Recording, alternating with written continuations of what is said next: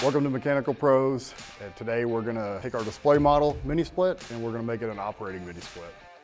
We've got 3/4 ton mini split head, Daikin mini split head, 3/4 ton condenser. We built this little stand for display, but we're going to go ahead and pipe it up, power it, show you how to make it run. So I'm going to move this. So first thing, when you're unpackaging this mini split head, it's going to have this back plate on it that we've already mounted. You just pop it out of the two inserts right here.